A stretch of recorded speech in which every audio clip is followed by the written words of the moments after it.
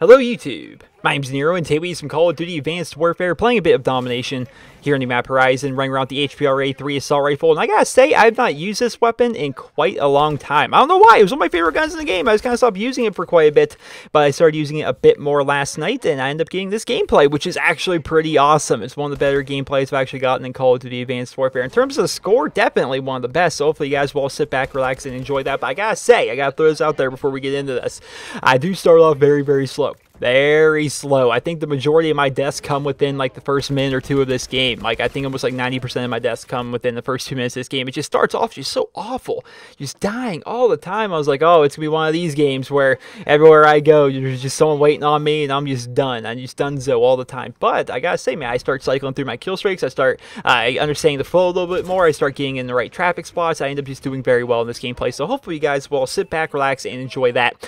The other day, I was sitting here thinking to myself, why is it that we love Call of Duty? Why is it that we love Call of Duty so much? Because we're all in a very special circumstance. We're all in a very special case here, right? You think of me. I'm a YouTuber, man. I've been making Call of Duty videos on my channel here for 3+ years now. That's quite a long time. I would say I'm kind of a super fan in that respect. You guys are in the exact same boat. You're in the same boat. I was just a viewer before I started doing YouTube as well. I would watch people on YouTube all the time until I decided I wanted to make my own YouTube channel. We are all part of like this enthused group of people, right? Because not only when we play a bunch of Call of Duty, right, and chances are we level up a bunch in those games, and chances are we buy the new one every single year. We probably buy all the DLC. You know, we're super fans. But not only do we do that, but when we're not playing Call of Duty, we're also watching Call of Duty on YouTube, or chances are some of you guys follow me on Twitter or on Facebook and stuff, and then we're following Call of Duty people on YouTube, on Facebook and Twitter and stuff, and Call of Duty and YouTube and gaming and everything like that is just a giant part of our lives. Why is that? Why is it we love Call of Duty as much as we do? I really don't know.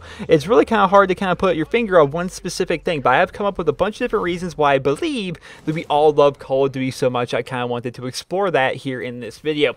The first thing I want to talk about was the fact that you just can't beat Call of Duty. You can't. There's no finishing, there's no completing Call of Duty unless you were to do literally everything within the game. That's the thing, man. So to some people, finishing a game or 100%ing a game can mean different things. To some people, if you were to finish the campaign, then you were to just play the multiplayer bit, yeah, chances are you got your money's worth, you enjoyed the game, whatever. You know, you played the multiplayer, got the second prestige, you beat the whole campaign. Saw the story. Maybe you played a little bit of the side game modes, whether it be Spec Ops or Zombies or Exo Zombies or Spec Ops Survival or Exo Survival, whatever it is, right? Maybe you play a little bit of that, but to some people are like, yeah, I got my money's worth. I had a whole lot of fun with that game. I just don't have the time to invest a ton of it into the game.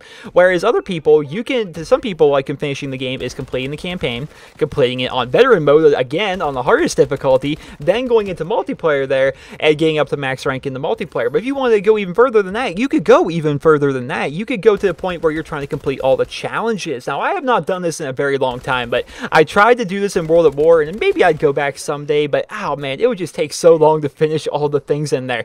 But World at War, Call of Duty 4, and Modern Warfare 2 are two different games where I have all of the gamer score for those games. I also have all the gamer score in a couple Madden games and other random assortment of games, but those were some of the first ones I did, was Call of Duty 4, World at War, and Modern Warfare 2. I went back, I beat the campaign originally, I went and did all the random side achievements, I went and beat the game on veteran, and I also got the multiplayer achievements for, let's say, making it the first prestige or making it the 10th prestige in World at War. There were 0 gamer score achievements for that as well. To some people, you can do that. And then after that, I'm like, okay, so I'm max rank in the game, I've beaten the campaign and everything, I have all the gamer score, but I still love this game. I'm going to go and try and do most of the challenges within the game.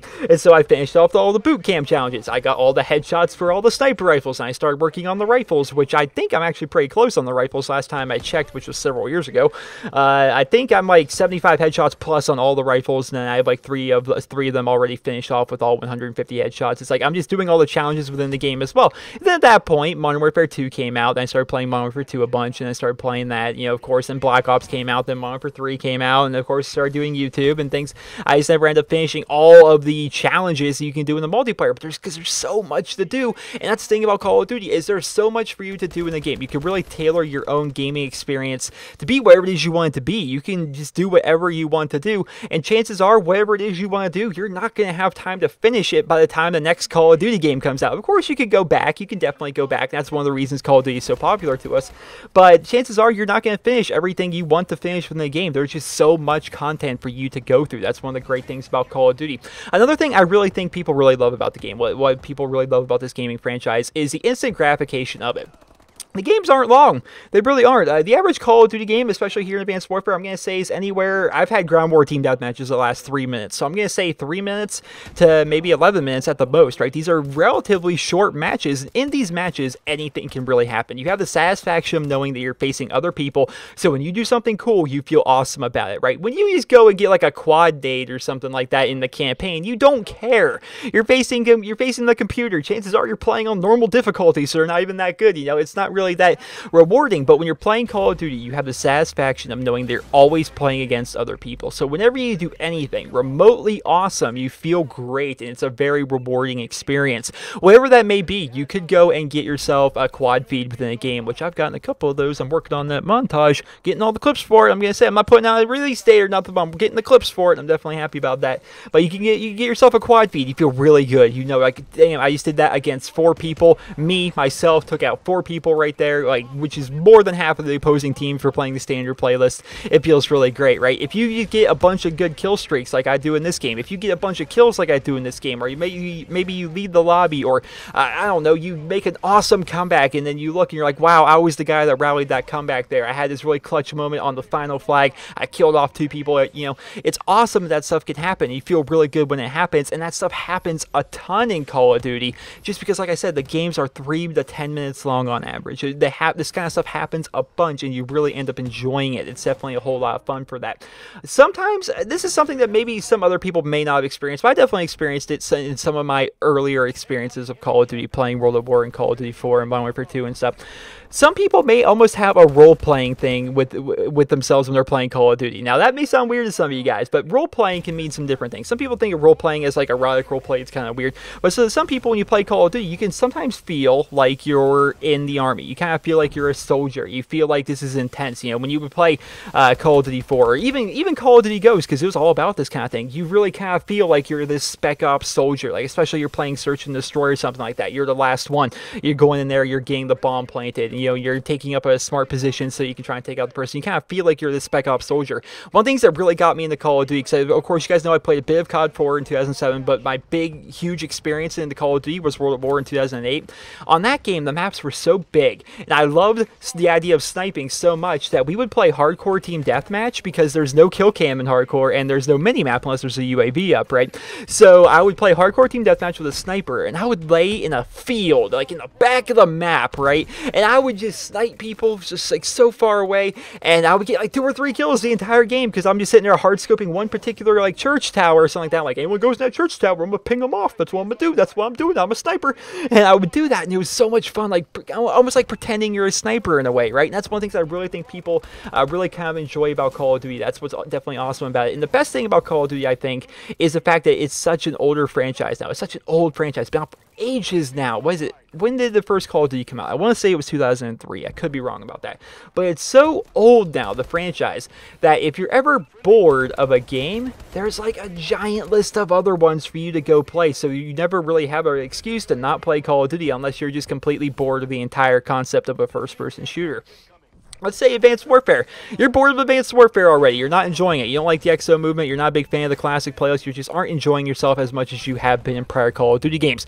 Well, let's see here. You could go back and play Ghosts. You could go back and play Black Ops 2, Modern Warfare 3, Black Ops 1, World at War, Modern Warfare 2, Call of Duty 4, Call of Duty 3, Call of Duty 2. All these things have online multiplayer. Call of Duty 3 and 2, you'll probably be hard-pressed to find a lobby for, but you could still go back and play these things. There's a ton. There's a giant list of these games. And within all these games, there's a bunch of extra mini-games. You think of the fact that there's zombies in all these games. You think, or all the Treyarch games anyway. You think of the fact that there's Spec Ops and Spec Ops Survival, and there's, once again, those campaigns you can go back and do and try and get the gamer score or the PlayStation trophies or wherever it is you're playing on, right? There's so much for you to do with this franchise, and it's really all about tailoring it to your own experience. You can do whatever you want with the game. That's what's really kind of fun about it. That's why I believe people really enjoy Call of Duty, is the fact that there's so much to do, and that it's just fun to play a first-person shooter game. I think that's one of the bigger things I didn't really cover in this video is the fact that playing a first-person shooter is a ton of fun. You get to hop on, especially if you have some friends to play with, you take your guns and you go and you shoot people and you get to watch all the pretty numbers come up, and the numbers are actually a thing. Did you guys know that they actually increased the numbers in Call of Duty to make you feel even more rewarded when you got a kill? So you think of domination, right? And this is before Advanced Warfare, before they changed it to 200 and stuff, but traditionally you'd get 150 points for capturing a flag in domination. You would get 50 points for getting a kill in domination. That's kind of how it's always been. Before that, Call of Duty 4 and World at War, you got 15 points for a flag capture and 5 points for a kill. What they ended up doing was in Modern Warfare 2, starting there, and they always kept on going with this, they changed it around, so they basically just added a bunch of zeros to everything. Search and Destroy, you probably think like, oh yeah, you get 500 points a kill. It used to be 50. They added zeros to these numbers to make it feel like you're getting bigger and bigger numbers, which just makes you feel happier, you know? And I like it. That's one of the things I kind of like about Call of Duty, is the numbers. One of the things I really enjoy about Black Ops 2 was just playing kill confirmed and just watching all the numbers pop up as I'm getting kills and confirming all these tags and seeing how many confirms I could get at the end of the match. It was just enjoyable. Something about the game itself, the smooth 60 FPS, you know, the fluidity of the game is how fast it feels and is how smooth everything is, that really no other games really seem to replicate very well. That's one of the best parts about Call of Duty. But there we go, a final score of 51 kills and 7 deaths. So we also had 5 captures and 2 defends. I did this gameplay. I'm just playing it, right? Now, out of nowhere, it's like, you've got 51 kills. I'm like, when the world did I get 51 kills? But I definitely had a lot of fun in that gameplay. Let me know in the comments, why do you believe we all love Call of Duty so much? And don't be one of those nerds that's like, I hate Call of Duty, yet I still play it all the time, and I still watch YouTube videos of it. I hate people like that. You are just lying to yourself. If you're watching this video, if you're watching any of my videos, if you still play the game, don't act like you hate it because you love it. Why is it you guys believe you love Call of Duty so much? I hope you guys all enjoyed this video, and if you did, please be sure to leave a rating. Hope you guys all have a wonderful day.